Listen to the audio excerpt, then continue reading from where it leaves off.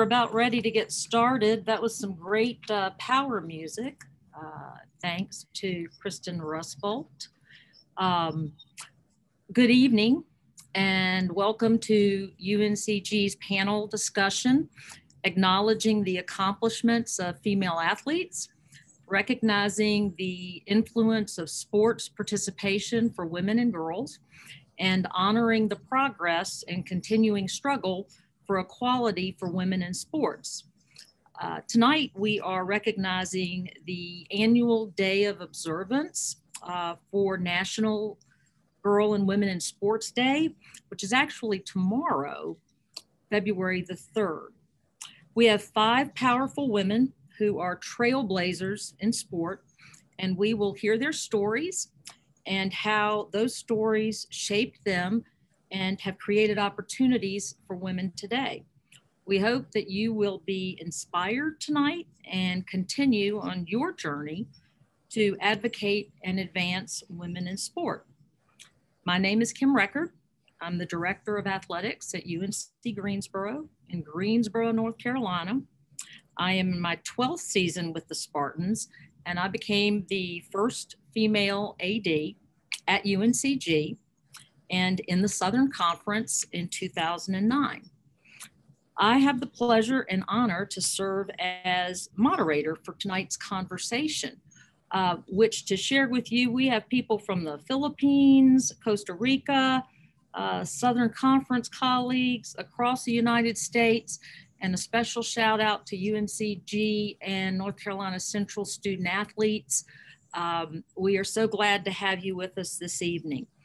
A couple of Zoom etiquette items. Use the chat feature to ask questions, share comments and feedback. Please mute your microphones and turn off your video so we can focus on our outstanding panelists. My introductions are going to be brief. You can Google each one of them if you want to get the full list of their accomplishments and accolades. We want to spend the next hour listening to our panelists share their journeys and ways in which they each have broken barriers to put us all in a position to celebrate the 35th annual National Girls and Women in Sport Day. So we're going to get started. Please welcome Lenora Guillaume-Furman. Lenora is a 9-time French national champion in track. She graduated from the University of Maryland Eastern Shore, where she was a 2-time All-American in the 400. Lenora is currently training for the 2021 French Olympic team. Lenora, we will have our fingers crossed for you as you look to fulfill your dream this summer. The next panelist is a colleague and has become a friend, Dr. Ingrid Wicker-McCree. Ingrid began her career in intercollegiate athletics as a student athlete, playing volleyball for George Washington University while getting a degree in criminal justice. She coached volleyball and softball before moving into administration. She has been the Director of Athletics at North Carolina Central University since 2008, and in 2014 was recognized by the Women Leaders in College Sports organization as its NCAA FCS Administrator of the Year. She received her master's and doctorate degree at North Carolina State University, and she currently serves on the NCAA Division I Council. Next up, we have Ashley Huffman, Dr. Ashley Huffman. Dr. Huffman serves as the International Affairs Specialist, Sports Diplomacy, and she currently lives in Washington, D.C. She is a published author, professor, entrepreneur, and documentary film producer. She uses sport as a tool for social change. Huffman earned her undergraduate degree from Eastern Kentucky University, where she captained the women's basketball team. She received her master's and doctorate degree from the University of Tennessee. In 2018, her co-led efforts on a global sports mentoring program resulted in the ESPN Stuart Scott Humanitarian Award and the Peace and Sport Diplomatic Action of the Year. I'm also very excited to have Jennifer King with us tonight. She recently spoke at my local Rotary Club, and she is the assistant running backs coach for the Washington football team. In this role, King became the first full-time Black female coach in NFL history. King has also had coaching roles with the Carolina Panthers and Dartmouth College after playing professionally in the Women's Football Alliance. She earned a degree at Guilford College while competing in both basketball and softball. She was the head coach of the Johnson and Wales Charlotte women's basketball team and an assistant women's basketball coach at Greensboro College. King holds a master's degree from Liberty University. Our final panelist is Debbie Yao. I want to publicly acknowledge Debbie because she probably isn't aware how much she has impacted my life professionally and personally.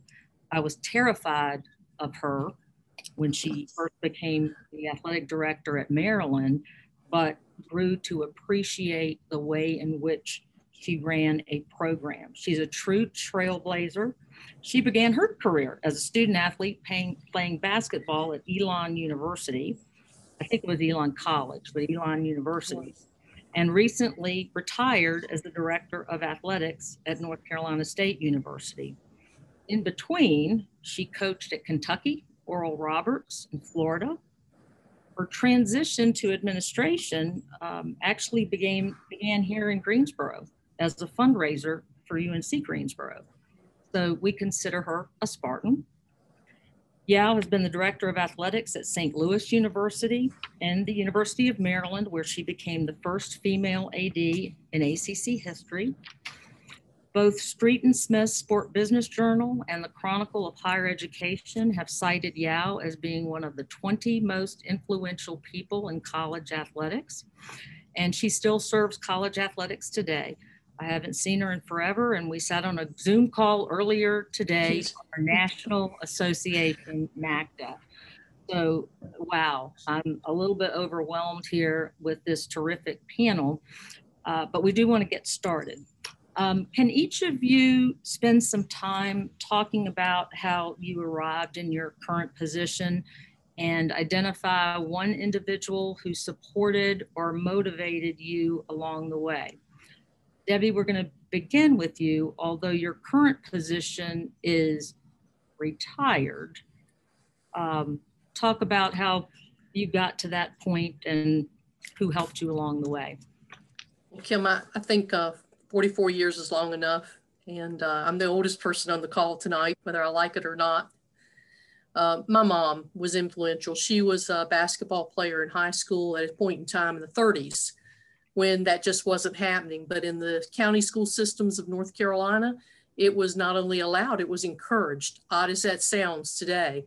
And so we all, my brother also, of course, competed. He was a football player at Clemson. But I would say my mom, because, you know, it's so natural to see her and to follow in her footsteps. Okay. Lenora?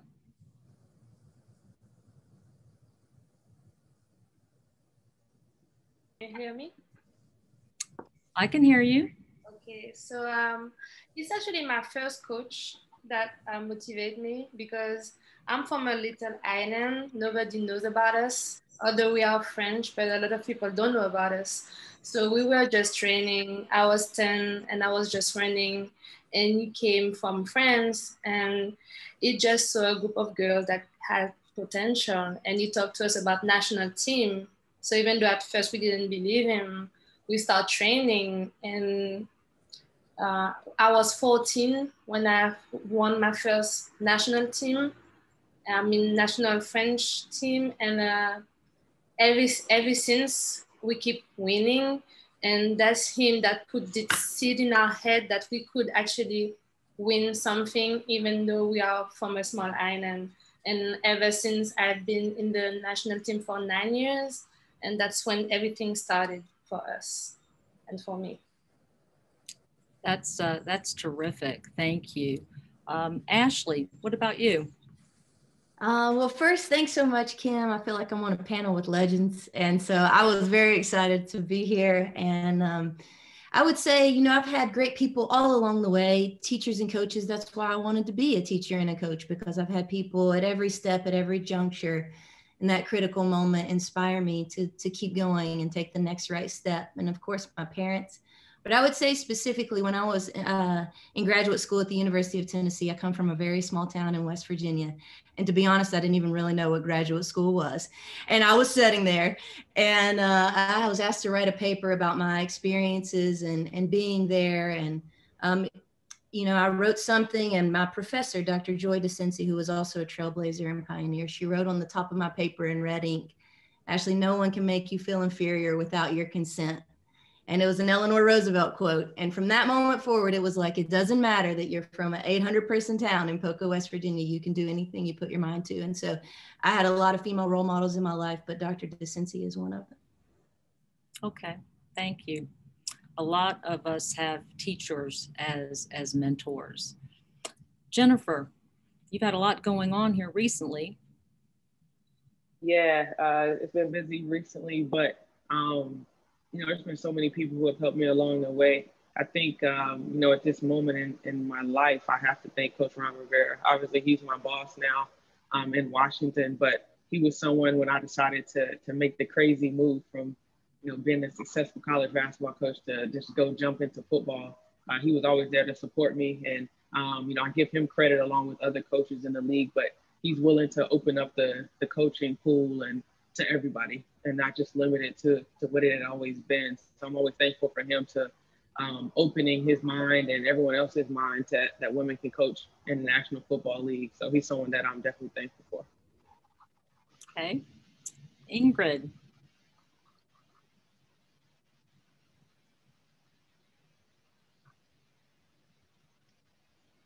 You're on mute. Famous last words for 2020.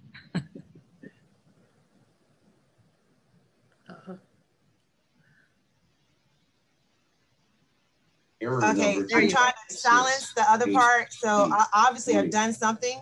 Critical alert from Microsoft. So your computer can you hear me over that though? Yes. Not really. You can? Yeah, go ahead. Okay. It's a nice background kind of voice. Okay, so I would say, first of all, thank you for this opportunity. And I'm going to fix this in a minute, but thank you for this opportunity for this to be a part of this celebration. I have to also give shout outs to all of my women student athletes. We're represented by every team here tonight and departments on campus, as well as one of our Booster Club board members is here. So this is exactly why I do what I do and why I come to work today, because of them. I would say I've had several different significant people in my life, like all of us. And I could trace back to in high school who that was, my coach, Ann Harris, and she was just a winner. She won 6 state championships in volleyball. And so I learned early on what hard work meant in terms of trying to be a winner. I think when I went to college, Pat Sullivan was my coach, but she's always been in my life ever since. And then my real introduction to athletic administration and piqued my interest was at North Carolina State. Judy Martino and Pat Hilscher, both were very significant in my career, choosing administration, choosing coaching. And so all of them, as you notice, were women. I did have some significant mentors as men in my life, but most of them, and I'm so proud of that, have been men. So I'm gonna fix my computer though. Well, that's great. And Ingrid, I don't know if you knew that Pat Hilscher's on the call. I saw her name, and she's a Spartan as well. So it's exciting to see all of these. Right now, I think we have 212 people joining us, which is terrific. We're going to have some questions that were pre-submitted by the audience. And so not necessarily do you all have to answer, but some may resonate with you more than others. I think you all could answer. What advice do you have for young women, girls interested in pursuing a career in sport. Ashley, would you like to take that first? Sure, I'm happy to. I would say the best piece of advice I could give you is to know your why, to know why it is you do the things that you do. What is your purpose? What are your core values? And how do you stay consistent with those things as you continue to lead and interact with others? I think, so often we think if adversity comes, and I'm here to tell you it's not if, but when and for how long. So if you know your why and and you can be grounded in that, then I think you can overcome and continue to stay the course even when it's difficult. So I would say that's the biggest thing that's helped me, is to know my why. I like that. That's great advice. Debbie, what advice would you have? Oh my goodness. The single most important thing I can think of, Kim, is be careful who you listen to and whose advice you take. Your life is going to end up looking like that advice. So obviously, if you choose poorly and you choose the wrong people, you trust the wrong people, you're going to make a number of really poor decisions, and you're never going to fulfill your potential. That is great advice. Jennifer. Yeah, they've said some great things. I think to add to that is, how do you handle your failures? Because they're going to be tough times, and, do you use those to propel yourself forward and onward, or do you dwell and feel sorry for yourself? So it's very important to be able to handle yourself, your successes along with your failures, just in order to get where you want to be. Okay, that is great advice. Ingrid, are you fixed there with your technology? I am fixed. I would say, always think about what people are going to say about you, right? When we're hiring coaches and staff members, I always ask the question, well, what would the custodial staff say about you? What would the academic advisor say about you? What do the students say about you? And so that's your character. And so always think about, before you make decisions, what you're going to say, how does it impact the other person? Because in this industry, we're servant leaders, we're serving others. And so it's very important that people know that you are authentic, that you have empathy. And so always remember, what kind of impression are you going to leave with the student athletes, your staff, and your constituents? I like that. That is true. You can't be above doing whatever you ask someone else to do. Gion, what about you? What advice do you have? Obviously, your path has been a little bit different, but I'm sure you've worked very hard to get where you are. I would say to go for it, because when you don't, then you have regrets, and I hate to live with regrets. So just go for it, but be prepared, be mentally prepared, and check your surrounding. Just like they said, you have to check your surrounding because they have an important impact in what you do. So don't listen to everybody, but choose your surrounding and go for it. I'm a go-getter. I don't like to, I need to go get it. If you know what you want to do, if you know that's what you want, then go get it. Because if you don't, then you're going to regret it. No regrets. No regrets. This is a question from a student athlete that wants to know how can we help inspire young girls to join sports from our positions as student athletes. Ingrid, let's start with you. All of you, and especially the student athletes that are here on the call, do so much community service work. And I think that is the most, you give yourself more access, and you give young boys and girls more access to you when you're out in the community and you're volunteering. And so continue doing that, but also make sure you're telling your story. All of us have a story. I don't care if you're 15 years old versus 53 years old, everyone has a story. And the more you do that, and especially sharing it with young women and young men, or young women, now they understand. They have a better understanding of what you went through, or what are the joys of being a student athlete, and the failures. But they need to understand and know the benefits of being a student athlete and to play. And so tell your story as often as you can and create opportunities where you're in front of young girls so that you can share your stories. Okay. And each of you were student athletes, and so have had those experiences. Jennifer, how can student athletes help inspire young girls to join sports?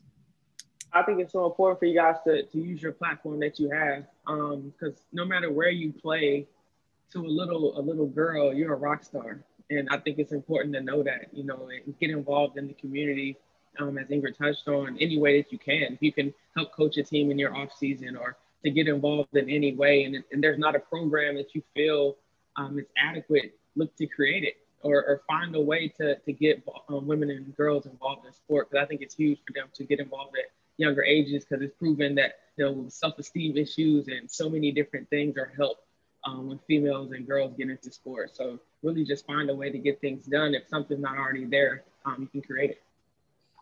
Okay.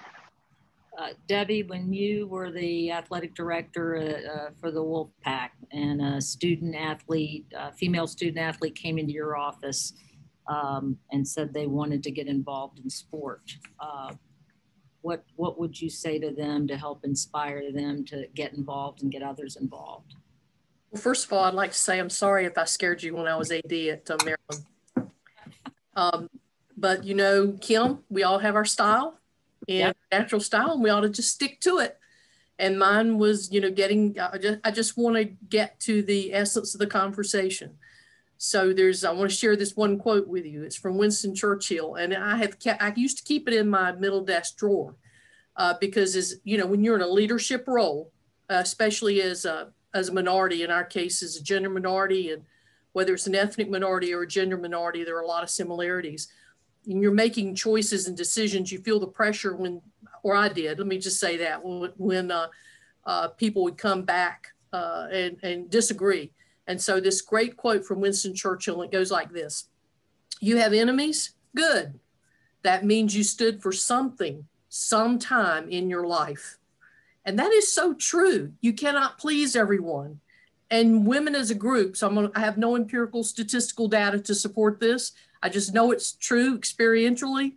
We please. We like to please people. We want everybody to be happy. You know, we want everybody to get along. Well, when you're in a leadership role in a very visceral environment, like intercollegiate athletics, it isn't always going to be that way. And so my advice oftentimes would be not so much, although I love what Ingrid said, I want them to really think through whether or not they want to do this and what it might mean for them and how hard it could be, and that it won't always be fun. And that if you're training for the Olympics, you're going to have some bad days. And are they really up for that? Or if you're Jennifer and you've broken a glass ceiling and not everyone's going to pat you on the back and say, "Oh boy, this is great. Look, it's a woman coaching football." So I just spent my time really trying to be real with them in that way. And I am sorry I scared you. Oh, I probably shouldn't have said that, but Debbie was one of the first ADs, and she's right. We all have different styles and we take from different leaders. Debbie had a goal and nobody got in her way, but she was able to say when she made a mistake that it was a mistake. So I'm not scared of you anymore. You've helped me. Well, that makes me feel so much better, Kim. We'll have to have a conversation about that. It is interesting when you said, you know, women are pleasers and want everybody to get along. This next question: what is the most challenging part of being in a male-dominated environment? Gionne, how about you? It's hard to say because in track and field, it's an individual sport, so men and women are together, but men get more attention, they get more sponsorship, they get more everything than a woman. So we just have to be there and to remind people that we are there, even when reporters are trying to talk to us and they only talk about our physical appearance rather than what we just did on the track. So you just have to put back the focus on what we did and that we are athletes as well. But we don't have the same relation, you know, with men and women because we train together. Actually, I'm always the only woman in my team. I only train with guys. Every time I change coach, it just happened that I only train with guys. So it's kind of hard to say about this. Okay. Jennifer, what about you? How challenging has that been? I think the biggest challenge is kind of from within, just to prove yourself, to show why you're there. And I think that's something that you have to have a certain confidence about yourself to do. And obviously coaches are teachers, and, you know, I was successful coaching basketball, and I knew I could be successful coaching football as well. And, you know, once you build relationships with the guys that you work with and the guys that you coach, I haven't had a lot of problems with that, just because they know that I'm there to make them better. And anything that I can do to help them, I'm willing to do. So I think that's the main thing, is just have that confidence when you go in the room, to have your head high and your chest out, and have that belief that you belong there. Thank you. That's great feedback. Ashley, have you found work to be challenging, and is it as male dominated in what you are doing? Well, let's just say I work in sport and government. So yes, I have a few men that I work with. So I would say, you know, early on, my dad prepared me for this. When I was 8 years old, I played on a co-ed basketball team, and the guys never passed me the ball. I was the only girl out there. And I can remember throwing my jacket down in the parking lot, irritated, crying. And my dad said, Ashley, I hate to tell you this, but in life, it's just not equal. That it, like, as a girl, you can't just be as good as the boys. You're going to have to be better. And so for me, that was always the quest, is like, okay, I understand. My expectation at 8 was set, is that I'm going to always have to prove myself, you know, that it's always going to be a little bit harder, that men are going to be hired based on potential. Women are going to be hired based on achievement, what they've accomplished. But how do you accomplish something if you can't get hired? Right. So it's this vicious cycle of things. And, you know, I would just say to all the young women out there who are in male environments, raise your hand. Do it scared. Let your knees shake and your voice quiver until you're not scared anymore. Take a chance on yourself and just do it anyway. Do it scared, because I think that's the only way that you can ever really achieve anything, is just to raise your own hand and put yourself, wheel your own seat to the table and make a way. I like that. Do it scared. Ingrid, what about you? I think the most challenging part was at the beginning, and earning the respect and trust. I remember going to have lunch with Debbie, and she told me to get the book, The Speed of Trust. And I did. And Debbie has another version now too, a second edition. But I remember that being one of the most challenging things, because I was a peer, you know, I was coaching. I've been here for a very long time. And so a lot of these individuals, the men, grew with me throughout my career. And so now shifting from being a peer to me being the team captain, I don't like using the word boss, but the team captain, it was a challenge for them. I didn't have any problems with it, but it was a challenge with them in terms of being able to trust me in my new role. And also too, I would say just making sure that you're ensuring that your voice is heard. You know, so how do you get to the table? I think there's a Shirley Chisholm quote, and I'm trying to look it up, but it talks about bring your own chair, right? If you don't have a seat at the table, bring your own chair. And so I think it's very important that you make sure your voice is heard. And with that, however, I've had to really work on my poker face. And I said I was going to write an article on your best poker face, because you have to have one. And so, whereas very early in my career, they knew what I was thinking, what I was feeling. And so I really had to work on my poker face so that I could really make sure that they heard me and what I had to offer and contribute. Ingrid, thank you. I don't know if Stacy Koziak is on that on this call, but I had a staff member and a colleague, and we talked about that poker face, how important it is. And she's moved on and is a deputy at Bowling Green State University, where there's probably 14 inches of snow. Hope she's having fun there.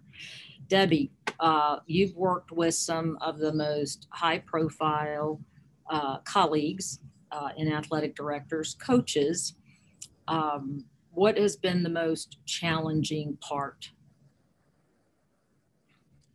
Well, I think that when you're dealing with multimillionaires and you're their supervisor, so a very interesting dynamic.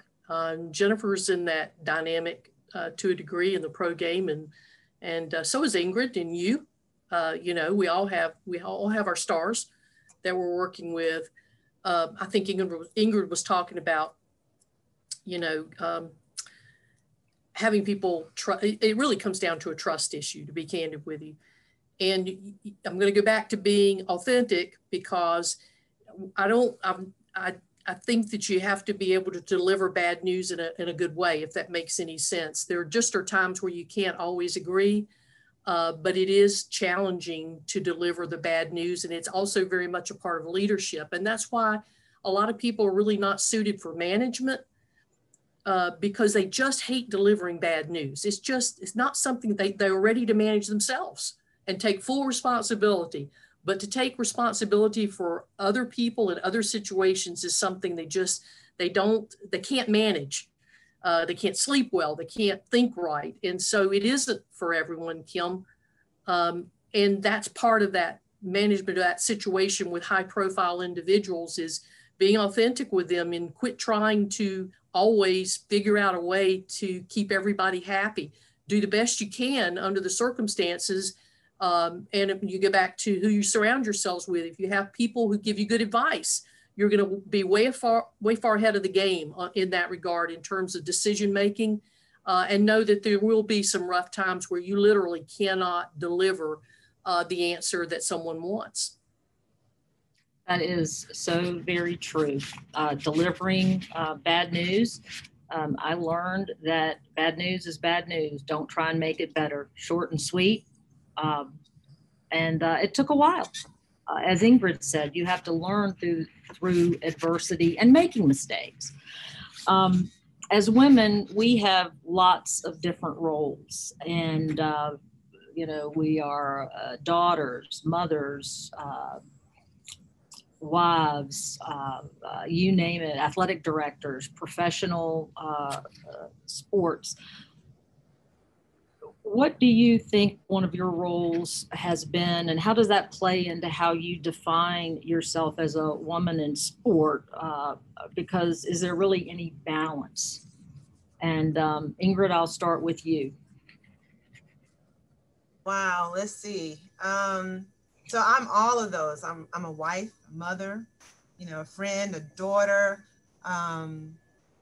an advocate. You know, I don't know how much of an athlete I am anymore because I only play golf. So this years of, you know, bad knees and shoulders. And so I only play golf. But I think that I know I'm an advocate and also a leader. And I think because I signed up for all this, you know, and so I'm committed. And it is challenging to balance. I remember probably early on when my daughter was younger, much younger, I had an itinerary and I would leave it for a team, a village. And whether it was some folks at work that were in my village, my parents, I'm very blessed to live very close to family. And from 7 o'clock in the morning, wake Sydney up. Who's gonna do that?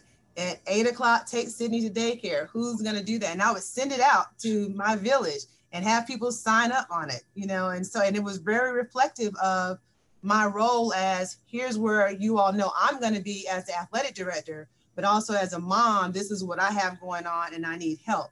So I think all of these different roles that you commit to, you have to make sure that you ask for help as well. We do want to solve all the issues and be superwoman, but we need help too. And so, and I think it's important that you figure out how to get that help. My women's basketball coach, her husband works in California. She has 2 young boys. Trish, you're gonna have to get some help. Don't be ashamed of asking for that help because it's going to be challenging in your new role as a head coach, as a mom, as a wife across the country. And so You just try to figure it out. But if you commit to those roles and you say I do to your significant other, then you got to commit to them just as much. That is a lot of roles. And I've told staff to look in the mirror and practice saying, I need your help. We as women don't do that very well. Jennifer, what about you? How do the roles that you play, titles that you might have, help define you as a woman in sport? Yeah, I think for me, I've been, this journey to where I am, there hasn't been a lot of balance. I'll be the first to admit that, when I'm working, trying to get, the results I want and to the level that, I've been able to achieve, it hasn't been a lot of balance with outside things. Luckily, I don't really have, an immediate family like that. I just have my, my parents and my sister, but it's tough. And on this road here, I've missed a lot of events, in sport. And that's something you're going to have to be willing to do. What are you willing to sacrifice to get where you want to be? And, I sacrificed a lot. I missed Christmas for the first time. I missed Thanksgiving for the first time this year. But it's something that, my family understands what I'm doing. And it's something that I'm willing to do to get where I want to be. And, it doesn't have to always be that way forever. But, on an upward climb, sometimes things have to be sacrificed. So I think it's so important to know that, sometimes when you start this journey that you may have to make a choice sometimes. And but now in the off season, obviously things kind of get more balanced out for me. But, for 6 months of the year, I'm essentially unavailable. We're working 15 hours a day. So just know that you might have to do that sometimes. That is so true. You miss a lot of holidays and you have a lot of different families. I have a question from the audience, and this would be for each of you. What is one thing that you learned from being an athlete that you continue to use in your job or as a professional athlete? Ashley? That's a great question. Man, I feel like I owe so much of my life to being an athlete and so much of my, confidence as a woman in leadership to my time on the court and the friendships that I made. And so I guess I would say two things. One, resilience, because, you go through injury, you go through, like, life is just not fair. You're on the court and the ref makes a bad call. You don't like the coach. You're hurt, whatever it is, like many things that will happen. And you must rise above that. You must rise above the circumstance. You fall, you get knocked down 8 times, you stand up on the 9th. So I think resilience is a big part of it. And I also think that I love basketball because it is 5 unique individuals that come together for the greater good, that you don't have 5 point guards, you don't have 5 centers, you need 5 people who can play together. And I think that's the importance of diversity. And that's what I see making a beautiful team, is that all of these unique voices, which is why we need women in leadership, so that there are more unique voices at the table, so that there's a diverse team and a diverse representation to win. And so I think those are probably the 2 biggest things I've learned from sport. Great. Lenora? I would say leadership as well, because I used to be a really shy person and I didn't talk much. But then with track, you have to have a voice. And whenever I hit the track, you could see me. And then that's where I start to be. And I start to take place wherever I was going. So yes, sport teach me how to have my voice, to be there, to be present, and to be a leader. Because even though my sport is individual, we still train as a team. And you have to find that person that will lead the team. And I take that spot whenever I can, because I like to put everybody together and be there and deliver. So yeah, I would say leadership. Okay, that's great. Ingrid? So I would say the appreciation of differences in terms of when you're on a team, right? From little league, club on up to college, you're meeting people from all walks of life. And that gives you, and I always talk about empathy skills. And so that helps develop your empathy skills, because if you've learned how to deal with, you know, in volleyball, 15 or 14 other teammates, women for, you know, 8 to 10 months out the year, that is building your empathy skills. That's building your, how you understand people. And in this role, you have to be able to understand where people are coming from. So I would say definitely my appreciation of people and the differences people and what they bring to the table. And also to strategy, right? When you're playing sports, you're thinking about, okay, if I'm the setter, where's the blocker? You know, where's the strongest hitter that right now? So you learn how to be strategic. And so, and what we do as leaders, and especially as athletic directors, we have to always be thinking about our strategy, our strategic plans. So I would say both of those things, the empathy skills that it helped build, and then the strategy skills. Those are both very important. Jennifer, what one thing? Yeah, those have been great answers. You know, for me, I think the things that make you great as athletes make you great in the real world as well. So just the discipline that it takes to be good at whatever sport that you want to be good in the classroom, those things carry over. And that's been huge for me. It's just having that discipline, that structure that I've essentially had my entire life as an athlete, to carry that over, you know, into my professional life as well, of having structure and having discipline to get the things done. Okay. And Debbie, what's one thing you continue to use? You know, I agree with everything that was said. I was just thinking about Fortune 500 companies, Kim, and the senior leadership who are female in those companies almost always were athletes. Think about that. There's a reason that is that way. So I agree with everything that's been said. Okay, those are great answers and great qualities, and I think that the current student athletes or young women on the call can certainly learn from that. We do have men on the call, and men can be allies and mentors. This question is, what can men do to be better allies for women? Ingrid?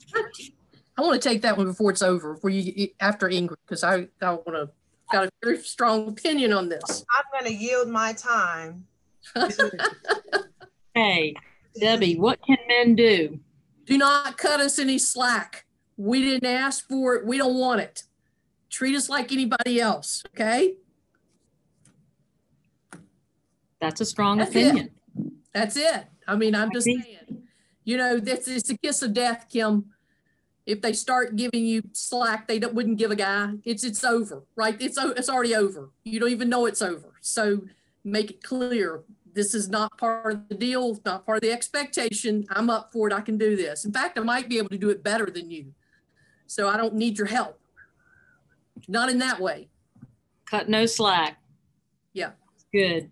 Jennifer, what can men do? I have to follow that. No, I think, you know, really, you know, use their platform and their influence to reach back and help everybody. And that's something that I touched on with Coach Rivera earlier. You know, he didn't have to open up his entire pool to everyone, but he did that for females. And obviously his wife's a coach, his daughter, you know, plays sports as well. So he's a little different. He's a girl dad, but to have that mindset to reach back and help people that may not look like you or be like you, it's been huge for me. Okay. We have a question for the women of color on the panel. How do you think the intersections between race and gender have impacted your life or career, and how can we be better allies to women of color in sport? Ingrid, you want to start off with that one? I was just so fortunate, just like my other colleagues here, women of color. I know to have my mom or a grandmother, another Black woman who emphasized from day one that I can understand what she was saying, that you're Black and you're a woman. So you're going to have to work harder than your peers. So that has stuck with me, and so that's who I am. But it's also too, when you know that, it's like when you know what you're dealing with, or you're going to get what you're getting into, you know how to deal. And so knowing that I am a Black woman, I have been a Black woman all my life, I've been able to thrive because of that, because of being prepared and understanding this situation. They may perceive you, they may think of you, it's going to be more challenging to get your foot in the door. So it has just prepared me to be more resourceful, so that I can make sure that opportunity is there for me, and so that I can thrive. And so definitely it has been a barrier. My dissertation was on, I interviewed 10 African or Black women administrators, and we talked about their challenges, the barriers. But I'm excited because that those numbers are increasing slowly, and there's programs, and there's people, there's allies in terms of the men that's on the call. So it is promising. We have a long way to go, but I think because I've been taught that way, I've been raised that way, to understand who I am, not as a barrier, but to be prepared for that. Okay, that's great feedback. Lenora? I actually learned that I was a Black woman when I moved to the US, because on my island, I didn't realize that I was different. So whenever I moved to the US, then I realized, oh yeah, you're Black, you're different. We're gonna have to work twice. And I learned, and I'm glad I did, because whenever I went to France, then it started to show, and people didn't see my value. They just saw me as a Black person. And so they didn't know how to handle me. And whenever they knew that I went to Olympics, then they knew that I'm a hardworking person, and that's where I have to take my place. But yeah, it was challenging. I have to work twice because people don't believe in us at first. But yeah, I had to learn. I had to learn quick, and that's why I'm still working right now. But it was challenging. But yeah. And you are in Martinique, where it's very warm tonight or today, correct? Yes. That's awesome. Jennifer? Yeah, I totally agree with what they said as far as being brought up and raised on having to do things twice as well. And that's always been my mentality. And, one important thing I think for the younger generation and people coming up is to support each other. I think it's so important to support women and women of color the same. Even if you're on the same journey, be there to support each other and help each other out along the way. Because that's one of my biggest thing is just supporting the other women that on the same journey that I am. It's been a really beautiful thing. Yeah, and Kim, can I add something? I think it's important to be an ally in this space, whether it's a male ally for females or whether it's a, white woman advocating for people of color. I think it's important that we have allies and that we don't just wait for this to come from the top down, that we create the culture from within. It's not a position or a title. That's not what leadership is. It's about how do I use my sphere of influence? So don't laugh at that joke if it's not appropriate. Don't make sure you say, Jennifer, good idea. That was your idea. That was a great one. So I think it's an active listening and an empathy and a promotion of the people from within, our peer to peer, not just waiting for it to come from the top down. Thank you, Ashley. That is so true. We have a question. How can we best support trans and non-binary athletes in a system that adheres so strongly to a gender binary that restricts differences? There are lots of issues for all of us right now. Who would like to take that question? Ingrid? So I think with all of this, with this question, with the men, how they can be allies, I think you have to be present, right? You have to be in the space to learn and to understand their perspective and their challenges. So you can't help anyone if you don't understand. And so the first thing to me is to be present, be resourceful so that you're educating yourself so that you can best understand how to support and advocate. I think the more when I'm up against something that I don't really know a lot about, my team knows I'm going to ask a million questions. And they also know I'm going to do my research as well. And so we have to understand from that perspective what it is that understanding what is the situation, how we can help, what do they need, and how to best support and advocate. So I would say first being present and being in a space where that group is to understand them better. Okay, great answer. Great answer. We have about 5 minutes left, and I don't know if any of you follow Brene Brown or her podcast. They end with rapid fire questions, and I really like that. So I thought we'd try out a few on you. So start with Ashley. What is your favorite board game? Oh, charades, hands down. Gestures, anything where you act. Okay, Jennifer. I'm gonna go with classic Uno. All right, Lenora. Monopoly. What's that one? Is it Monopoly? I don't know if you heard it. Monopoly. Yet. Monopoly. That's good. Debbie. I could make something up. I'm not going to, Kim. I don't play board games. That's okay. Mine is taboo. Taboo. You can tell a little bit of the different sort of generations there in terms of the games. All right, Debbie, what is your favorite type of cake? Chocolate. Okay, Jennifer. Red velvet. Ashley. Chocolate whipped peanut butter icing. Lenora. Chocolate over chocolate over chocolate. And Ingrid.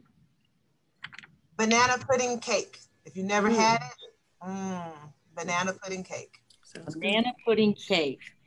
Okay, Lenora, what makes you laugh no matter what? Everything with a dog in it. Any video with a dog, I'll laugh. Okay, Ashley. I have a great friend, Tanya Pruitt, who I think's on the call. She makes me laugh hands down every time. Also, dad jokes. Those are great. I mean, they're so corny. I laugh. So, Ingrid. I would have to say my mother-in-law, but also lately, because I've lost so much sleep, is TikTok. Goodness. Don't be binging on that TikTok. I go down the rabbit hole every night. Okay, Jennifer. Watching old episodes of Martin. Of Martin. Yes. Okay.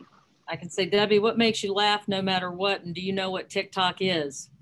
Of course I know what TikTok is, but that doesn't make me laugh. My cat makes me laugh. Your cat makes you laugh. Rescue cat. Oh. Just a superb rescue cat that I can't believe we took for 2 weeks. And now while they were looking for a forever home, Kim, and now we're the forever home. What's your cat's name?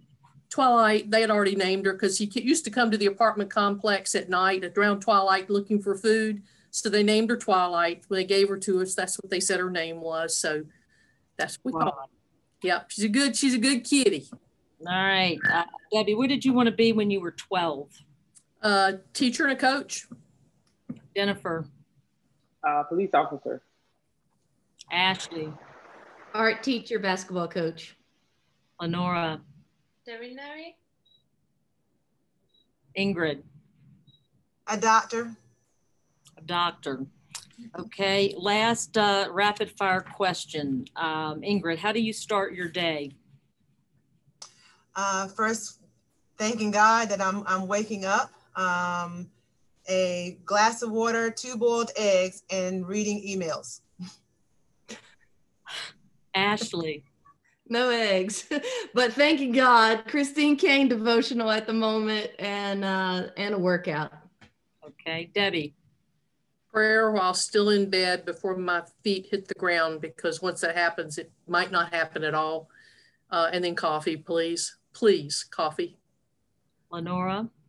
I'm stretching. I burn some incense, and then I'm doing some waffle. How about you, Jennifer? I usually take about 5 minutes just to kind of think about the day and then get some breakfast. Okay, that's great. I hate that we have to wrap this up, but our time together is coming to an end. I could listen to you all for hours.